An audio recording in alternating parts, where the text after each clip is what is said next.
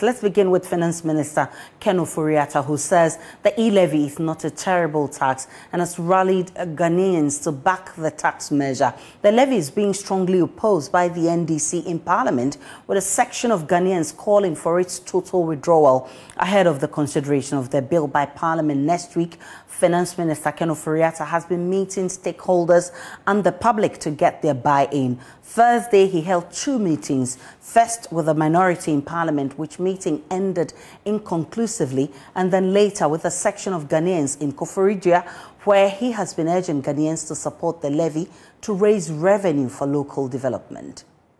So we then brought to Parliament a 1.75% levy.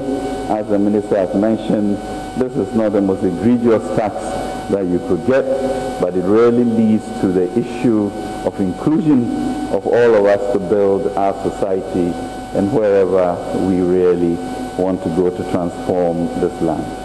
And that has been the subject of this debate. The question is, do we want to move to this new Jerusalem? Do we want to move to this new El Dorado so that we can, as a people, show that with our own resources, and there's plenty of it, as we see various buildings coming up in this country. And even as you look at 1D, 1F, I think we started the 181 or so 1D, 1Fs around. Nobody thought it was possible, of which 106 are complete around the districts, and 81 odd and more are happening. You can also see what happened to Planting for Food. That has resulted, in a sense, in actually being able to export some food at certain points in time. So that really is a reason. Can we sustain our debt and pay for it ourselves so we don't go out borrowing so much? Can we have the resources to support employment, which is key and affects all of us, and really is very dispiriting and breaks down the dignity of our people? That is not the people that we are. And then can we support our infrastructure to be able to then increase productivity, move around the country, and create that modern society that we talk about. The Finance Minister has also been warning a gloomy economic picture should this tax measure fail to go through. He says the recent downgrade of Ghana by Fitch should be a warning. I think people forget what happened when we were in the IMF program. We couldn't pay for nurses and teachers. We couldn't hire anymore because there were restrictions on that. I mean, it's just really thinking you can go back to Egypt in a way in which we have forgotten how difficult and tenacious that master from Washington was. So we can deal with them for them to give us advice, but we need not ever get into IMF program. And if we don't do this E-Levy, you are just pushing yourself in a way that would potentially end up in such a disaster. And I mean, there was a warning of that, because last week was a very difficult week for the country. Last week we got downgraded by Fitch, ostensibly because they did not believe we could raise the revenues that we had forecasted, because we were fighting about E-Levy. But what does that mean when you get downgraded and the spreads widen for your bonds? Essentially, what we are saying is that if you go back to the market, you may pay about 500 basis points more, which means that if I borrowed $1 billion, I pay $50 million more each year. The bonds are usually 10 years, and so 50 times 10, that's $500 million a year. All because we were arguing and not being able to make up our mind on resources that we needed. So we need to moderate that, because the consequences are quick. But I'm sure last week there were other things that also were difficult for us as a country. The Bogosu incident was not good for anybody. And then, of all places, Comoros could beat us in soccer. Now that that should not ever happen again. I hope the coach has been taking our. Communications Minister Eslo Ekufo, who also spoke at the town hall meeting, asked Ghanaians to disregard the NDC's opposition to the E-Levy. She says the NDC has always stood against policies that will develop the country. We're confident that the E-Levy will not bring about any negative changes in consumer behavior, as electronic transactions afford us the convenience, the safety, the security that we currently enjoy. Despite the NDC's opposition to the communication service tax, they never repealed it when they were in power. They didn't even reduce the rate of the levy. They also complained about and rejected the National Health Insurance Scheme when it was introduced in Parliament and actually walked out. They complained about the capitation grant and sought to rubbish it. They had issues with free SHS and even asked for a boycott of the national ID and ridiculed our oil discovery as well, claiming that it was adringo and not crude oil. They always oppose every initiative that will ultimately benefit the Ghanaian people. But our collective experience shows, and they themselves admit, that despite their initial opposition to many of these interventions, they've proven to be worth their weight in gold. I dare say, and I appeal to them to cooperate with government and work with us to pass this levy as well, because ultimately the results that we got from the communication service tax, which clearly did not destroy the industry, will also be evident post-implementation of this levy, as we are all working collectively to enhance access to and use of digital platforms, working with the Ministry of Finance to ensure that digital financial services becomes the norm rather than the exception, as we strive to create a cash-light society and reduce our reliance on cash for our transactions. Communications Minister urged Ghanaians to support the tax measure because businesses are moving online and government should not be denied such revenue. We spent 234 million on travel, mobility and accommodation. This was even down by 34% due to COVID restrictions on travel. We spent over 144 million on fashion and beauty on electronic platforms. This is in Ghana here. All these transactions happened electronically and went largely untaxed. Business has moved from physical locations online, outside the reach of the GRA, and depriving government of much needed revenue. We need to reverse that, and the E-Levy will do that. It will enable government to build a proper digital infrastructure and create a digital marketplace which will connect buyers and sellers and help people access value-added services such as e-health, e-agric, e-education, etc. It will provide funding for cybersecurity to protect us from cyber fraudsters and criminals as we engage more on digital platforms. We all want connectivity, and a robust digital infrastructure will drive down the cost of using telecommunication services and improve access to digital services. We're rolling out the rural telephony project. It will also give all of us a chance to contribute to our own development and our economic and infrastructural development.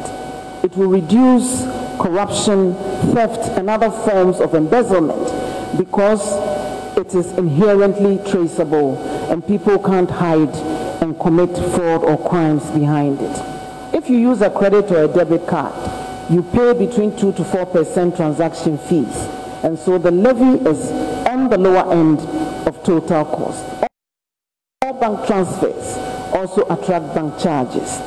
So it is not true that this is going to affect or be double taxation or tax our capital as well. But I leave that for the finance minister.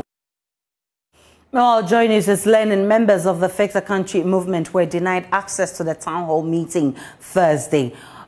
Joining me on the line is Baka Vomawo, who is convener for that group. On what grounds were your members refused entry into the venue for the event? We are still racking our brains on that one. You know, it's really difficult to understand why an event which is seemingly open to the public and to the majority of Ghanaians, where, you know, young people are also, for the first time, waking up and looking to participate in our democracy, showing up at this event, speaking up, spending all the night researching questions. We had 50 questions we had prepared, wanting to be able to thoroughly engage the process were denied in this manner. In fact, we found out there were security officials who had been stationed in front of the venue who were purposely there trying to identify Fix the Country persons who were coming to the event and prevent them from entering and sharing and being part of the conversation. But it confirms for us one of our biggest fears from the beginning. Because we have been in Takrady, we have been speaking to market folks, we have been speaking to people on the ground, and we realized that so many of our fellow citizens had no idea about the events happening. And that's why we took it upon ourselves to have 25 people representing, you know, the voices of everyday Ghanaians in the room to ensure that we break the seeming echo chamber that was in place, and to make sure that it's not only yes who had been, you know, handpicked to be in the room and endorsing it. In fact, if you look at the event, the vast majority of the people who were there were supportive of the tax, which is not reflective of the public opinion. Joy, I know multimedia has conducted surveys where more than 80% of people were absolutely objected to the tax. This confirms the same survey that we did as well. So again, it's really baffling as to why we would be prevented from participating in the conversation. But you've stated your position on the controversial E-Levy already. Has anything changed, having listened to the presentations by the sector minister? I mean, I think it is clear that they were coming into this event without any sense of wanting to have anything change. You know, they are actively trying to pass the bill in Parliament. They are doing this after the event, after the fact. There's no commitment and no indication that the purpose of this thing is to revert course or, in fact, integrate popular opinion into the process. It's to sing a song to hardcore members of you know, persons who support the government and present that as evidence that there are people who are in support of this. So that's what the purpose is. So we are not expecting that at all. In fact, what we want to be able to break is that we want to show up even when they make it seem like it's a useless endeavor, and show you that there are a lot more people who do not agree with this. That's what we were engaged in this process. But I give you an example. Of the 25 people that we had, you know, sent there to represent us, 24 of them were denied entry or dragged out of the place. There was only one person who was not identified. And that person went on to try to ask a question. And the person was cut off. He was the only person who expressed an opposition to the bill. He was cut off midway, and person seized the mic from him. So clearly this is a sham, which we all know is a sham.